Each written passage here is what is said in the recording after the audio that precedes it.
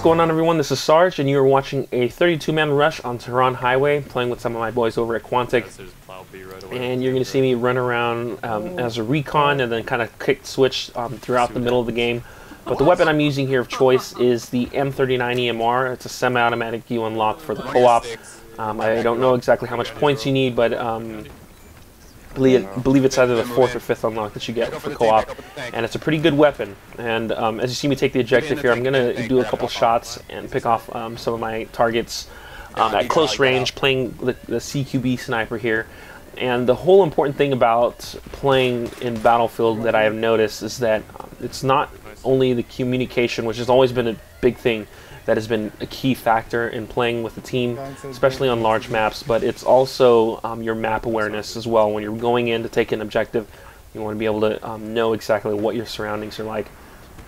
And I found out that the mini-map here in Battlefield 3 especially is very important. It always has been in previous Battlefield titles, but in this case it's very important because your targets are going to be spotted on your mini-map every time they fire a shot. If they don't have a suppressor, they're going to be popping up on the mini-map, and it allows you to know exactly what's around you. As you can see, I'm looking at the map there and notice that there's guys under me.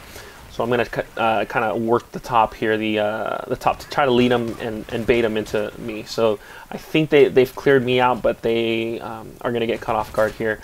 So yeah, I'm definitely liking how the game is playing out, and it allows me to work with my teammates, use the map to my advantage, and go in and take those objectives. Now, I do use the suppressor when I'm in very close quarter situations. You'll see me switch that up here in a minute on this next part of the map, and that's only to keep myself silenced or being spotted as easily, as I don't want to be showing up on the enemy radar as often. So here you'll see me switch to the KH-2002, and I'm able to take out my targets from behind, which they cannot notice because I'm not popping up on the map at all when I'm firing the weapon with the suppressor. The suppressor is going to be a difficult thing to use, or attachment, because it hinders the accuracy and the damage of your bullets as they fall off a lot farther when you're shooting at targets from a distance.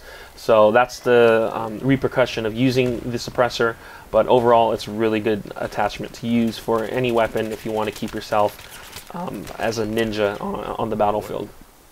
A couple things I want to bring up is a lot of you guys have been asking if it was possible to play Battlefield 3, or what I thought about Origin being a spyware or a third-party program that EA has forced many of you guys to use on the PC, and allows them to kind of go into your PC and use particular files. I'm not exactly sure what the whole situation is.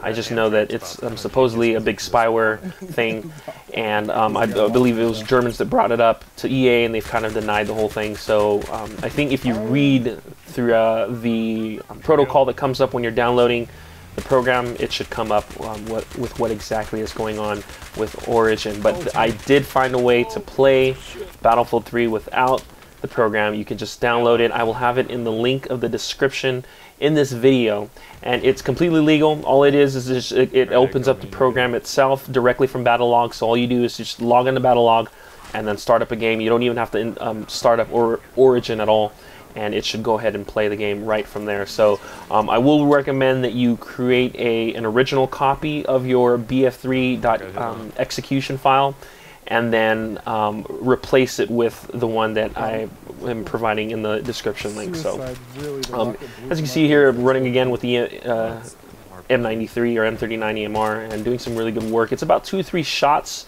to kill a target.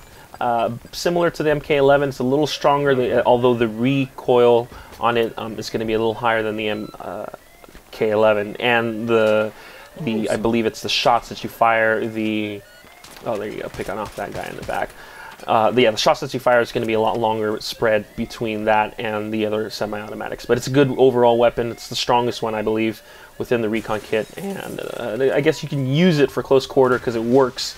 But again, if you're going to be playing against the assault class or the other classes, you're just going to get outgunned. So I'll be talking about a little bit more about that when I come out with more videos. But another thing is or that I wanted to bring up, is that you can get more dog tags. That was something that was brought to my attention in Battlefield. Separate, I believe it's 5 of them. You get 5 new dog tags if you watch a video, and I will put that video in the link again of the description in this, and you can watch that. And it's just a trailer for Battlefield 3's promoted movie coming out in the cinemas called Valor, I believe. And you just watch the trailer and you get 5 new unlocks. So yeah, check that out. Stay tuned for more information. Hopefully you guys enjoyed this quick game of Rush on Terran Highway. My name is Sgt.Enigma. I will catch you guys later. Take care. God, I played horrible. Yeah, that round was so bad.